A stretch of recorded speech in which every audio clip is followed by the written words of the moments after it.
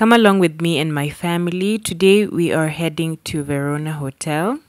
It's located along Thika Road in Riru at Sparmall.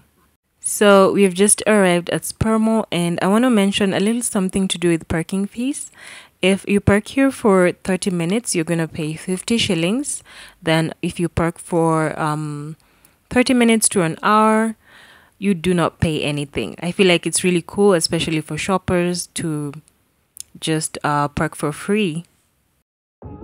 My sister came to visit for the weekend and we chose Verona Hotel, hoping it's a chill spot to spend quality time as a family. It's my first time here and the atmosphere at Spa Mall is so relaxing. It does not disappoint. Verona has a rooftop pool that is not too deep. It's a beautiful sunny day, so we let my daughter go for a swim. She loves water so much. I really enjoy watching her find joy and excitement in swimming and splashing around in the pool. Staying all active and healthy, I'll keep encouraging her to swim better, and who knows where it might take her in the future. So this place is family friendly. It honestly offers a delightful experience for guests of all ages.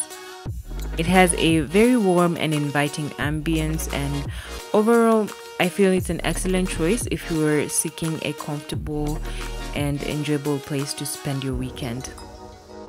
While my daughter was swimming, I went to explore it some more.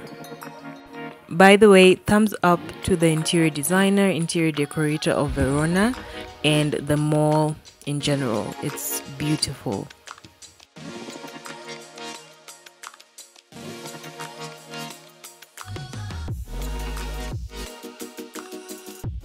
I love the chandeliers so much. They add a touch of elegance to the decor.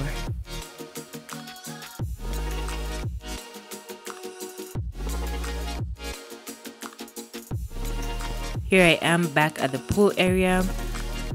I love that they have a very affordable and wide menu for breakfast, lunch, hot and cold beverages, main meals, and desserts. Their samosa is amazing. It was bussing, absolutely delicious. I highly recommend it.